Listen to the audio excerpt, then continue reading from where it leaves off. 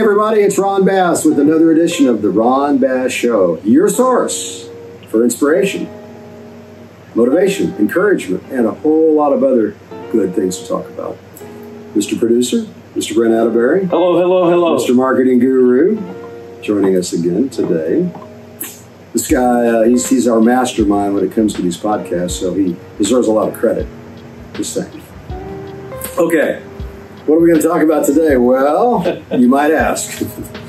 Some of our subscribers out there, you all, are sending me messages. So somewhere in all my notes there, we're going to talk about some of these comments that you're making, and we're going to respond to that. So one of our subscribers sent me a message about anger. We talk about anger all the time. Where does it come from? Why are people angry? I think it's probably because they're frustrated because of a lack of control over a particular situation. And that creates a lot of anxiety. That creates a certain amount of depression. And then I think out of that is the way to release that emotion is anger. I know in our dojo here in Springfield, Missouri, at our martial arts school, a lot of these students come in, they're angry. And this is a great way for them to get that anger out, is to hit the punching bag or to spar. Or to do Jiu Jitsu. So the idea that you're losing control is the comment. They lose control. They have so much anger, they go black.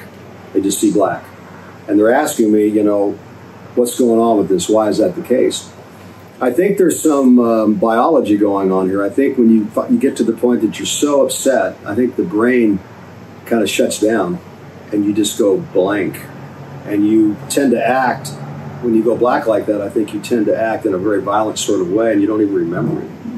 A lot of my friends that are fighters tell me the same story, that they just get into a bad situation like a street fight, and they just go black, and they don't even know what they're doing, but they usually finish the fight. It's usually not pretty for the guy that's trying to hurt them.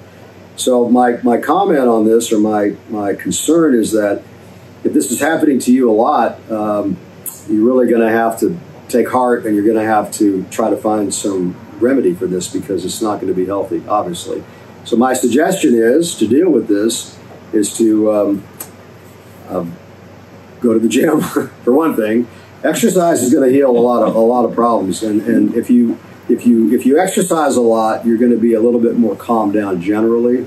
The brain's going to be a little bit calmer, and you're probably not going to get quite as angry as often, because you're going to get some of this anger out of you. When you work out, you're going to calm your body down because you're tired. And when you're tired, you're not going to be as likely to be angry. I know it sounds silly, but that's really the case. The other option would be counseling. You can go to a psychologist and spend a whole lot of money. I've done that in my past, and I've had some good psychologists and some bad psychologists.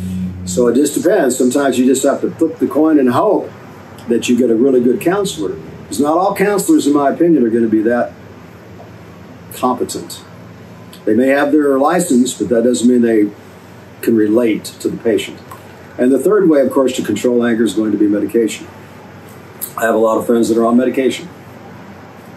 I'm not sure if that's the best way to go, but it depends on you. It depends on just how bad you are, how bad this anger is. This particular subscriber said to me that when she goes black, that she just becomes very violent. Well, obviously that's not a good thing, because if you black out and you kill somebody or maim somebody, you're going to go to prison. And so is that worth it? No, that's not worth it.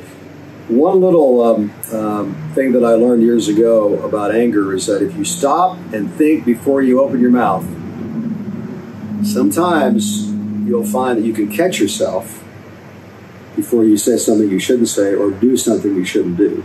So let's walk through this. You're really mad. Somebody's really teed you off. Close your eyes and stop for just a second and think to yourself, okay, I'm not going to open my mouth and say anything. I'm not going to put my hands up yet until I have time to at least think this through for a few seconds. Is it worth it? Is it worth taking that risk that you might wind up in the hospital or put somebody else in the hospital? So just a simple little piece of advice that I've used in my past. It's kept me out of a lot of trouble, because I used to have a pretty big anger problem myself when I was young, and it's not healthy. What's that use? I can say, see, and I don't have that. I can't relate to it. You're so mild-mannered. I don't have that in my DNA. It takes a lot to get me upset. But I think that's part of it is because of the optimist that I am. But, you are an optimist. But I will say this: in business, I've learned the hard way that you cannot make decisions emotionally in business. Really shouldn't do it in personal life either, but in business, it can cost hundreds, thousands, tens of thousands of dollars. So I always have a perfect example. I have a rule that anything that causes a lot of stress or makes me upset, I take a step back and don't make a decision for a day. I give it a day. Okay, versus a few seconds. So that's even better. And that's in business. Yeah, but it's still the same idea. But because it gives me the next day, I slept on it. Yes. Then I can actually see all the sides and where this could go. If this is a good idea, not a good idea. But I did want to comment real quick. I feel strongly about the counseling because I think you have to find out where the anger is coming from. A lot of it's coming from childhood, I think. And that comes from a trained professional that can find out where it's coming from so you can deal with it. Yeah. Once somebody shows you how to deal with it, whether it's through medication or through certain types of verbal things that they want to put you through, or it's exercise. Yes. I think finding out the root of the, not problem, but root of the issue of why you're angry is super, super, super important. That's got to be done by a trained professional. So, backing up just a second here, I want to say this, that once you identify something in your life that you're not comfortable with or happy about, you have to hit this head on. I don't care what it is. You don't like the way you act. You don't like the way you feel. You have an anger problem. You're depressed. You're not happy with the way that you conduct your life. You're not happy with the people you serve. Whatever it is, you have to learn to manage these uncomfortable experiences or these uncomfortable things, and you have to find a solution. I don't have all the solutions, but I know this. You are the master of your own destiny. You have to find a way. And that may be a combination of things like listening to this podcast, going to a counselor, reading a positive motivational book, going to the church, talking to somebody you trust. You get the idea. Studying. I study a lot on the internet because the internet's basically like a book to me. And I'll study. So I'll take a subject that I'm interested in and I'll go to the internet. I'll study, get all these different opinions and get all these different surveys and all these different facts and put it all together in my head, and then I'll come to my own conclusions. So I'm not the guy that's going to tell you, hey, I know everything. I don't. But I understand the process pretty well, and I understand that you can't let things linger. You have to hit things head on, not sweep them under the carpet and kick the can down the road. That is not going to end well for you. So I'm not going to dwell on this, but I wanted to make that point. We all have to pull ourselves up by our own bootstraps, so to speak. And in the end, we have to really solve our problems ourselves. Other people can give you great advice, and this is one source for you. But you have to figure it out in the end and make your own choices and make your own decisions. Hopefully, we can have some influence. Today, I had a friend walk up to me at the gym. I've known this girl for, 4 or 5 years probably. She's been through a lot in her life, a lot of struggles, family members murdered, children died, bad relationships. I could go on and on. She's got a weight problem, but she's got involved in martial arts probably 4 or 5 years ago, and I was instrumental in that process for several years with her before she wound up going to another moving. At any rate, today she was awarded her blue belt in Brazilian Jiu Jitsu, which is a remarkable accomplishment. And she came up to me and in tears, showed me her her accomplishment is, she showed me the belt, the blue belt. She was crying, and thanked me for, for what I had, for the influence that I'd had on her in the beginning, particularly the beginning of her career. But the point I'm trying to make is that you have to work through these problems yourself. Nobody can really do it for you. But if you don't give up, man, accomplishment is the drug. I mean, that's the drug. If you can withstand and overcome and manage struggle and get through it and get to the other side, you're going to be a changed person. You're going to be a whole different animal. And the way you feel about yourself is something nobody can take that from you. That's a powerful, powerful, powerful, powerful thing, guys. Okay, moving on. I'll talk some more about anger. One of my subscribers said that she can't control her anger, and she's not physical, but she feels like she has to insult others, especially when they are, coming at her with these bad comments, and she has to come back at them and be insulting back to them. Look, it's perfect to stand up. It's important to stand up for yourself, for sure, but you don't always have to. Sometimes silence is golden. But if somebody's coming at you and they're giving you a hard time, stand up for yourself. I don't think there's anything wrong with that. I think that's very important. I'm not sure hurling insults back is what you should do. But at least I say, hey, man, listen, you can talk who you want to talk to about, but I'm not that person. Go down, go talk to somebody else. Go talk to somebody. I'm not going to sit here and listen to your insults. I'm better than that. And, sometimes people, if you stand up for yourself, they're going to leave you alone. More likely to leave you alone. Because they want to insult somebody that's going to cower. And cowering is not what it's all about. You got to stand up for yourself. Another person that's so angry she winds up hitting people all the time. You don't want to do that. You've got to find a way to, you got to find a way to control your anger, guys. Like we talked about, counseling, medication, going to the gym, thinking things through before you open your mouth. Keep yourself more calm and collected. Maybe be by yourself. Work through these. You have to find solutions to these anger issues. Go to the gym. Go to the martial arts school. Get into boxing.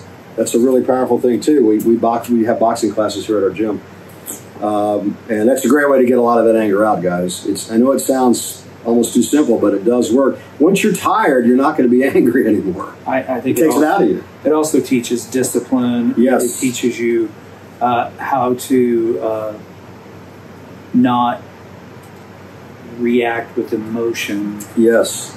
So I think those are also good things that come along with it.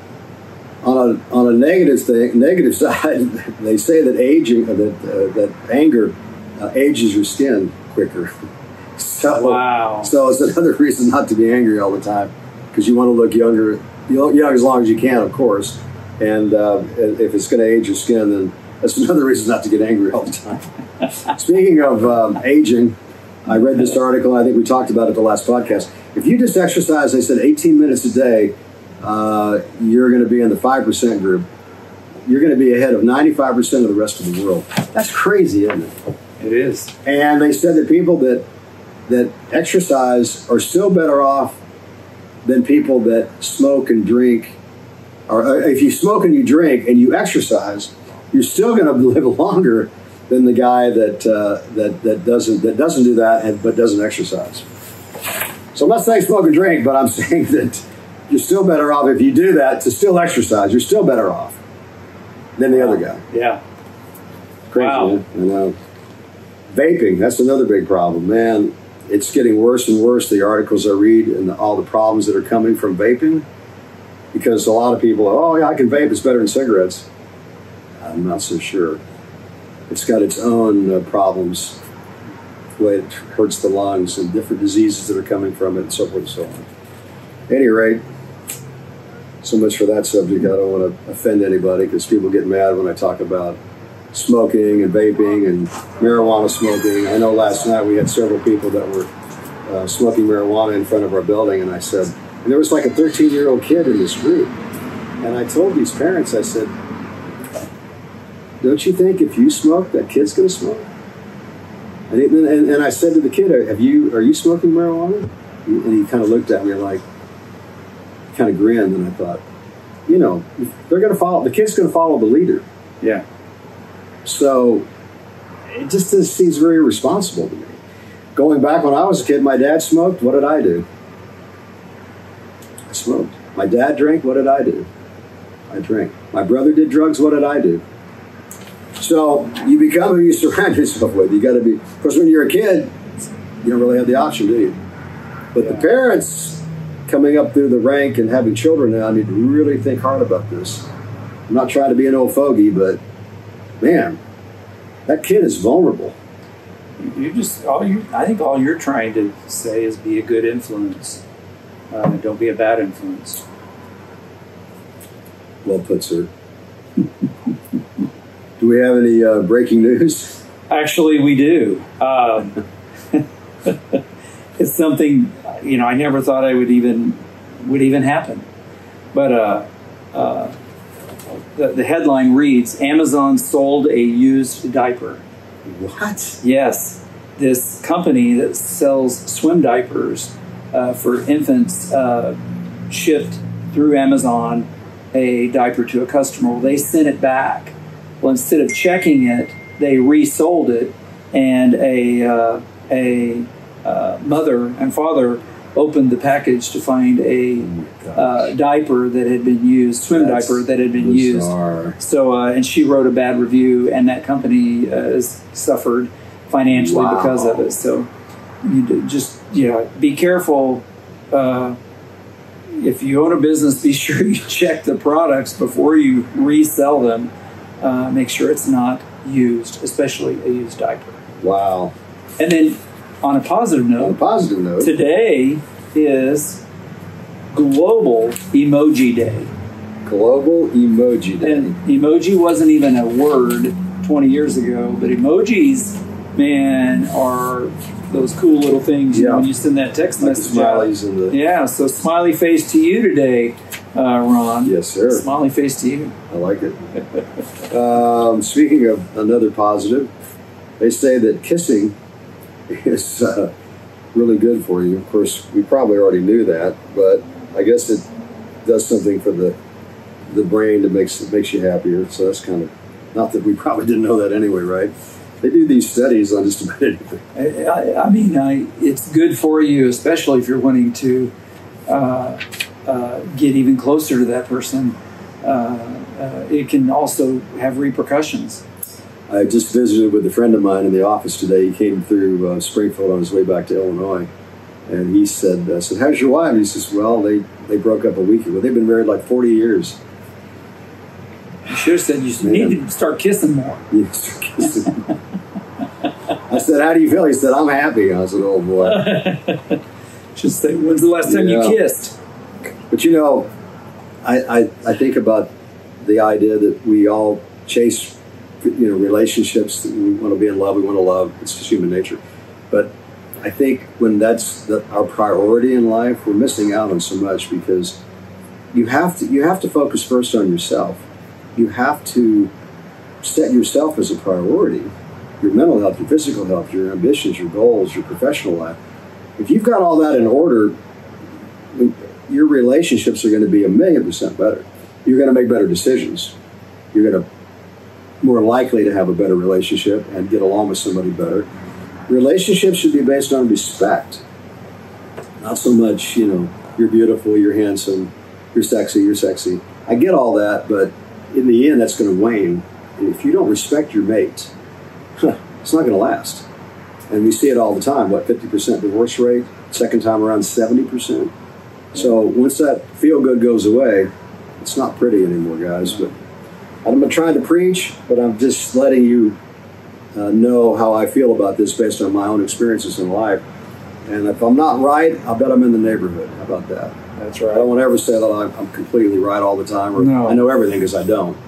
But I have pretty good impressions based on a lot of experience. I bet these divorces and these people that aren't getting along, they're not kissing. But they're not kissing. Okay, I'll stop. Mr. Dry Humor over here, I said it before, but his father is a professional comedian, and so the apple doesn't fall far from the tree. Oh boy. Well, how are we doing on time? Great, we got about 5. We do? Yeah, or we don't have to. Oh, we don't have to. Okay, yeah. Well, we bored everybody enough probably anyway, haven't we? Well, I told everybody about the Alzheimer's drugs. I think there's 2 new drugs out now that they say is helping about 35 to 40%, slowing it down, giving you that much more time without the symptoms. That's pretty remarkable news. wow. Yeah, and all this is happening like now. There's a lot of news about cancer treatments. It's all changing, where they're going into the technology, where they go into the cell with the treatment, and they're changing the structure of the cell. I don't understand all the scientific verbiage, but basically it's technology that's it's making a big difference when it comes to treating cancer. And cancer is a weird thing. You think about cancer and heart are the 2 biggest reasons that take people out. And even if you're fit and healthy, you can still be a victim of cancer. Yeah. Heart, not as likely, because if you're fit, your heart's a muscle. Exercise the muscle. It's not as likely to fail as often or as quickly. But cancer, you can be the healthiest guy in the world, healthiest woman in the world, and the next thing you know, prostate cancer, breast cancer, liver cancer, kidney cancer, cancer. I had a friend of mine that got tongue cancer. Yeah, that was pretty weird. I haven't talked to him in a few years. not to use a pun, because he can't talk. No, that's not true. He can talk. Oh, that's terrible. That's terrible. That's bad. But I don't like this guy, because Did he chew tobacco? No. This guy was so rude to me. We used to be friends in college, and then he went cuckoo on me and got mad because I got in martial arts, and I quit going out to the clubs with him at night, and he thought I was being stuck up. But no, I was just training every night. And then finally, he just got to the point. He was so insulting to me. I said, "Hey, we're not going to be friends anymore until you get your attitude right." So I haven't talked to the guy in a while. Hopefully he's doing okay. I don't wish bad on anybody, even my enemies, right? Yeah. I think he's able to. I think he got it at least. But the problem with cancer, you never know when it comes back. Yeah. I like they rigged the bell, and I'm thinking, I don't know. It's almost like oh yeah, it's all over, but it's not necessarily all over, is it? No. I think that gives people a false sense of hope, in my opinion. I don't like that. I think you got to take the win. You got to take the win and say, I hit the goal, I made it, but now I got to still come back and get tested. And it's not so easy, is it? No, it's you hit the first goal of neutralizing the threat, which is great. Yeah, but the doctors do keep you on track and tell you, hey, you got to come back, got to get tested, got to get checked. So I wonder how much of this is a money machine thing, but I don't want to be negative. I want to be positive, but I don't know, man. I wonder about some of these things. It's like, who do you trust? You have to. It's complicated to find people that you can really trust in life, just in general. But at any rate, so much for that subject. I want to be an eternal optimist here and encourage everybody to have a great day. Right, we're about done, I guess. Any last closing thoughts, sir? No, I think enjoyed the podcast last week and had our special guest on. And, Coach E. Yeah, enjoyed him a lot. Yeah, he's a good guy. We train every night together here in the dojo. And, the problem is it didn't give you much time to talk. No. And you like to talk. I like to talk. I like to hear myself. No, I'm kidding. Okay, guys. Well, I guess we'll wrap things up and leave it like this. So just remember, if you don't give up, but you should never give up. I tell my friends all the time, man, don't ever give up. Never. Don't ever give up on yourself. Don't ever give up on your dreams and your hopes and your goals. Goals. Set your goals. Set goals every day. Set long-term goals. Set short-term goals. Write them down on the back of a business card. Date them and sign it. So you look at it every day. It's in your pocket next to your credit cards. And when you touch it, you become what you think about. So you recite it subconsciously over and over and over. It becomes to where those goals have to become reality, guys. You become what you think about. So don't ever give up. I don't care how long it takes, till your last dying breath. You should never give up on yourself or your goals. Ever. So, like I said, if you don't give up, eventually the stars, they're going to line up. I don't know when, I don't know how soon. That really doesn't matter. What matters is you stay the course. So until next time that we meet, stay positive.